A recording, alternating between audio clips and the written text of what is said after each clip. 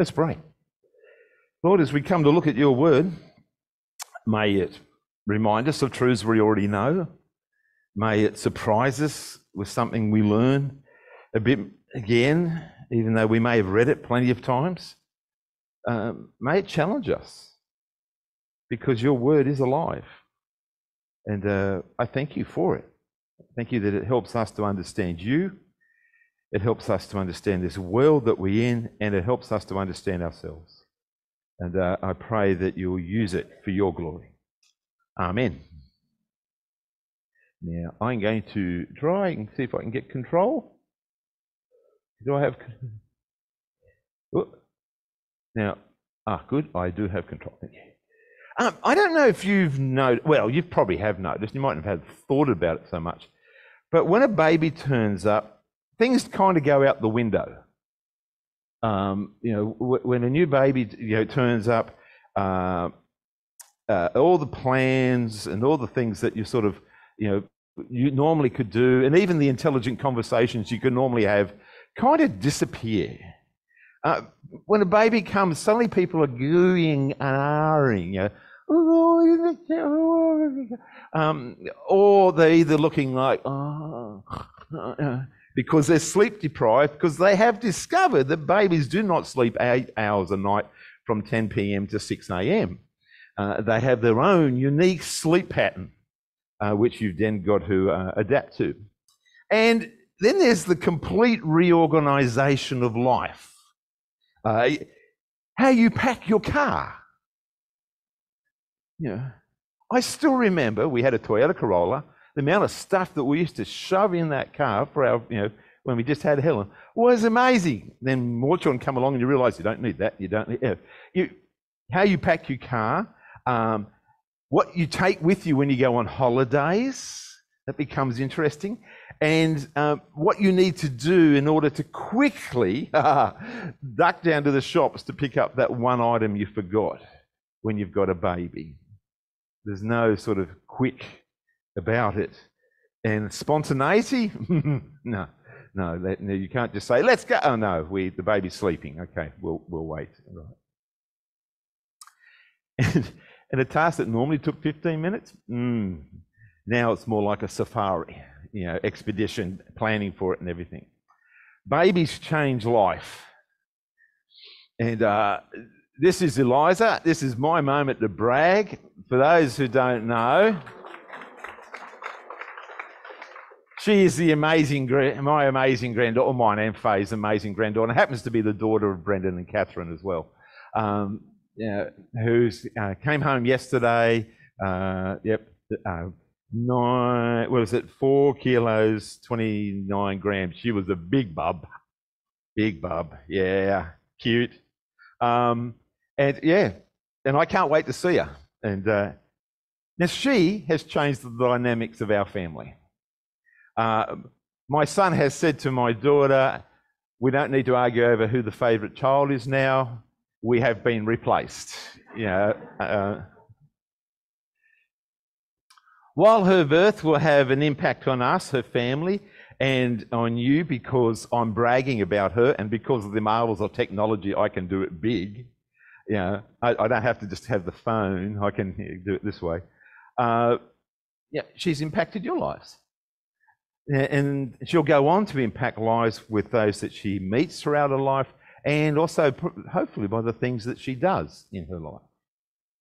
Now, I do not expect her to have as big an impact as the birth that happened over 2,000 years ago, and whose birth is still impacting families and communities and nations today. Some nations feared this birth, and they still fear it, and what his birth means.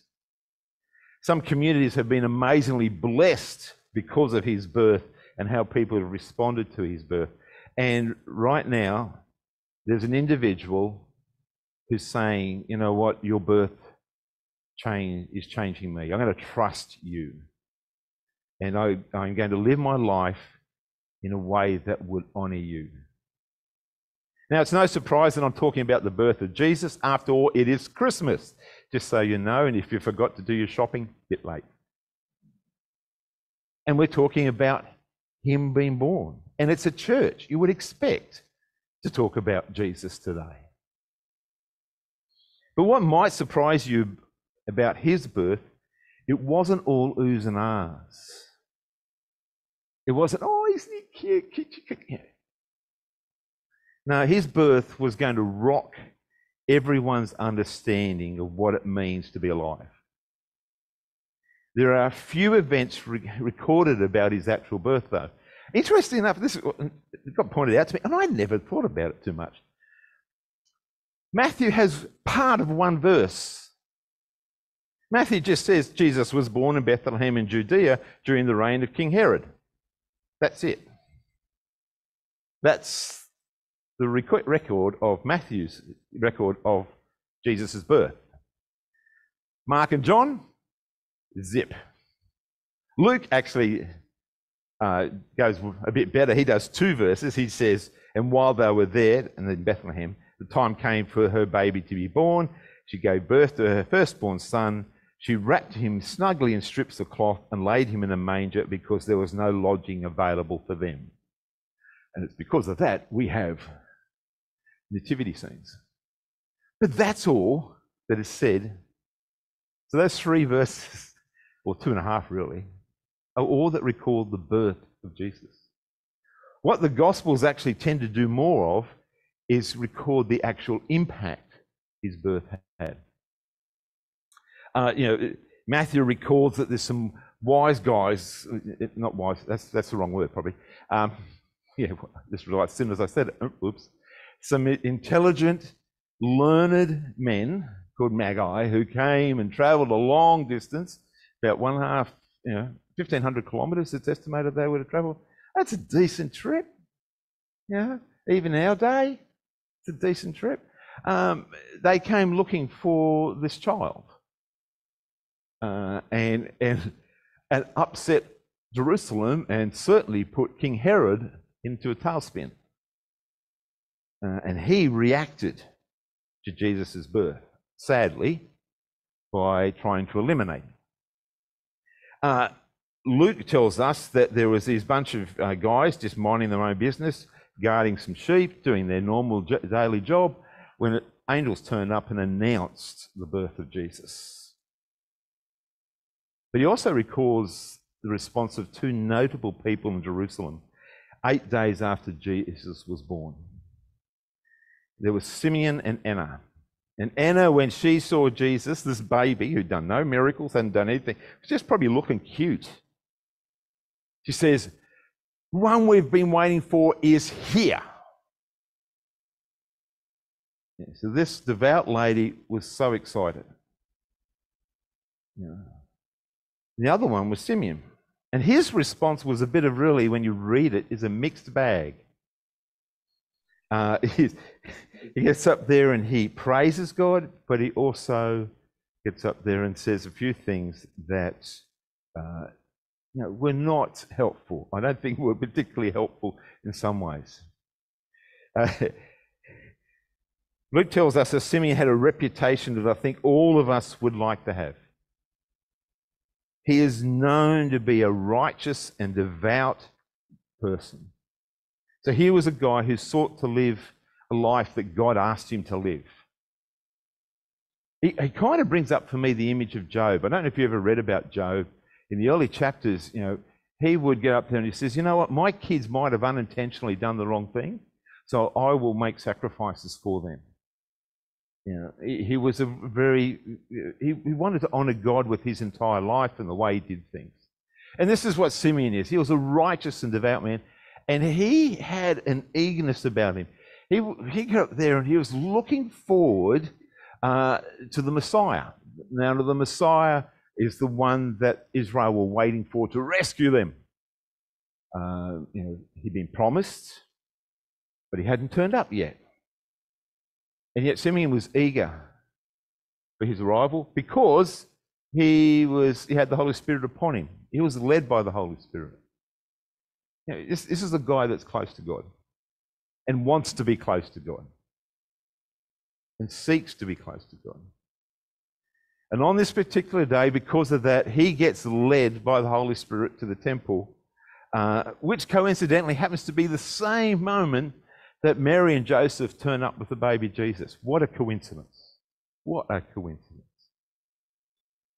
Oh, sorry, it did say he was led there. Maybe God had something to do with this. I'm glad someone nodded.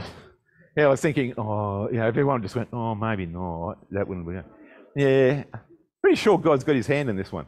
And so he goes to the temple, and there he sees the baby Jesus, and he took the child in his arms.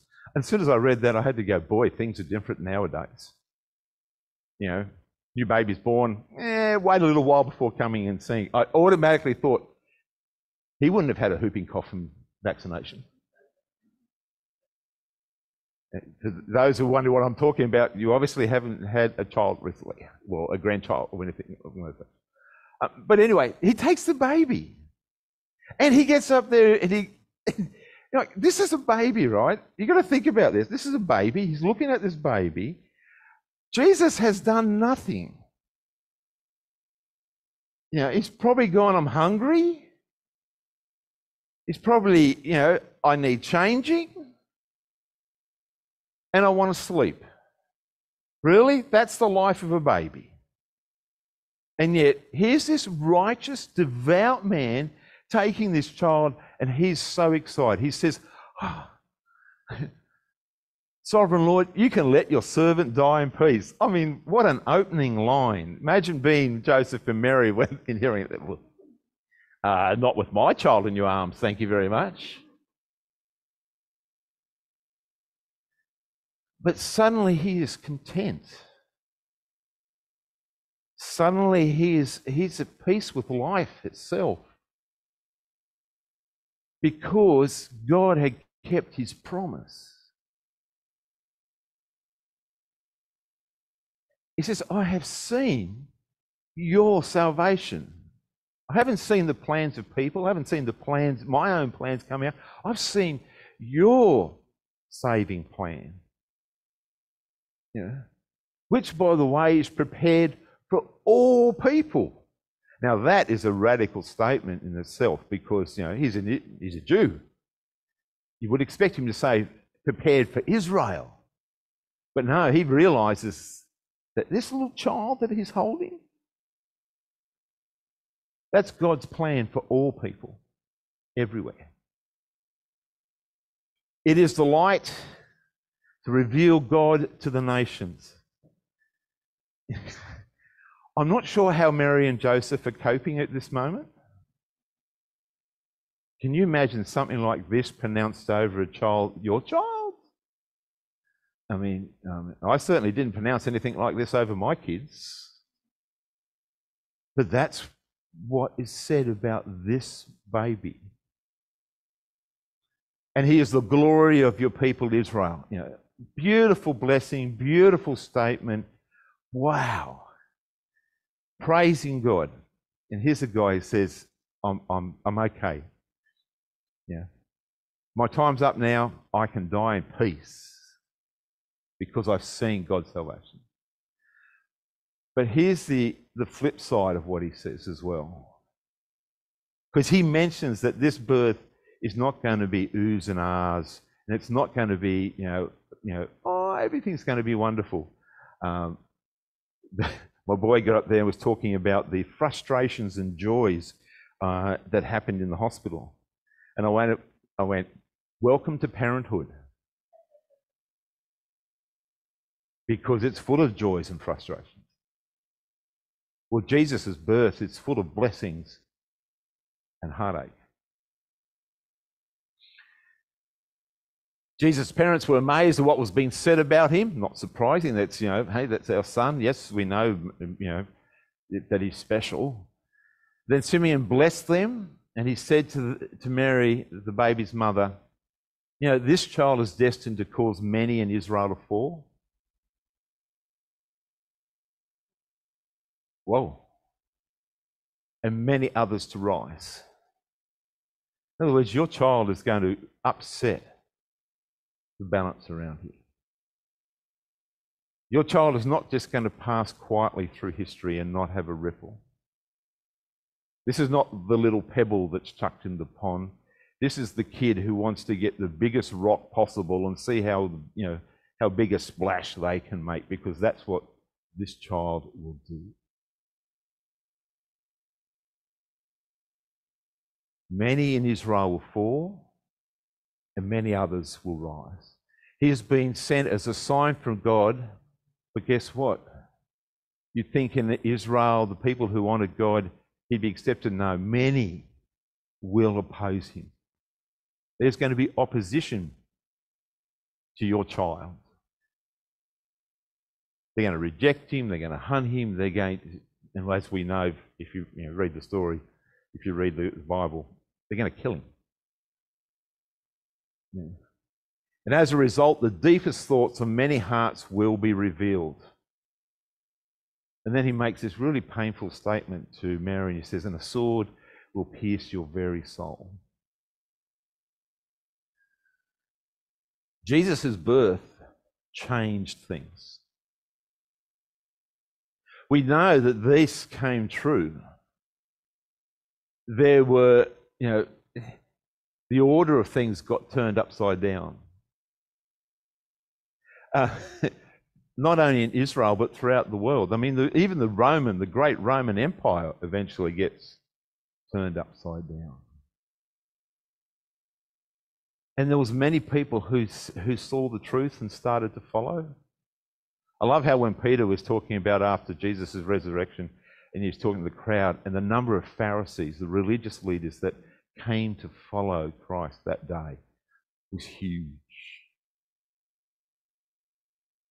They had their life turned upside down.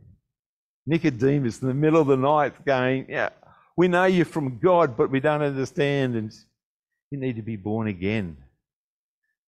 How can an old man like me do? Nicodemus, I'm talking about your relationship with God. You need to be born again. He turned people's life upside down. We know he was opposed. Herod tried to kill him very early. We have that terrible story of, around Bethlehem, that area, every boy 2 and younger. Whenever I read that, I just can't believe it. But that was how ruthless Herod was. I'm not taking any chances. We'll eliminate. There's an estimation somewhere, maybe 30 to 40 children were killed because it was, not a huge population, maybe a bit more. But still, to do that, because he opposed what Jesus would stand for. And the deepest thoughts of many hearts will be revealed. How often is that true? And how often did that come true? Especially like with his disciples. Judas, Peter, all of them, their deep hearts got revealed. The rich young ruler, he says, what do I need? You just need to let go of hanging on to money. And it was revealed that he couldn't do that. It came true. And guess what? Her soul was pierced. She had to watch her son die on a cross, knowing that he was dying for the world. Because he, as it was said in the blessing, the salvation which was prepared for all people. That was why he came.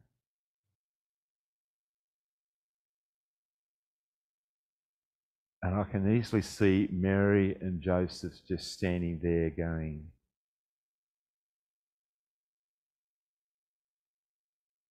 what do I do with that? Because here's my cute little baby boy, and yet he has a destiny to turn everything on its head. Luke records when their parents had fulfilled all the requirements of the law, so they were very law-abiding. They too sought to honour God and everything. They returned home to Nazareth in Galilee. There the child grew up healthy and strong. He was filled with wisdom, and God's favour was on him. And that's, we get one story about his childhood, and then of course his adult ministry started. Today is the day that we remember this birth. We've chosen the 25th of December. Yes, it's not the day he was actually born on. That's because we don't really know the exact day. As you could see, hear, hopefully you heard, Luke and Matthew, they don't tell us the date. They do say he was born. But it was chosen that the 25th of December would be the day we remember he was born. This baby came as a blessing into the world. This baby came to save all people. And so for us, those of us who've actually discovered that, today is a day where we go, thank you. Thank you that you came. Thank you that you taught some of the disciples who then went on to teach others, who went on to teach others, who went on. And eventually someone had the nerve to say to us, have you looked at Jesus? Have you thought about who he is? And with God's grace, we've done that and seen the truth. And so we celebrate today. If you're not one of those people, then I would like to just gently suggest that today is actually maybe a challenge, a gentle challenge that God does, to look at what today is really about.